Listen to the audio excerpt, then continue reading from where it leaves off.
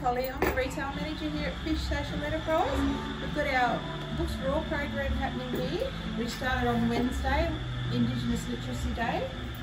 This week, we've had so many wonderful, generous people donating some books in here, popping in, buying a book for themselves, donating one for the kids that don't have books.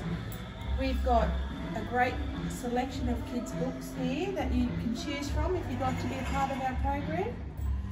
Come in, ask me for a recommendation. I'll surely give you one, and we'll see you soon.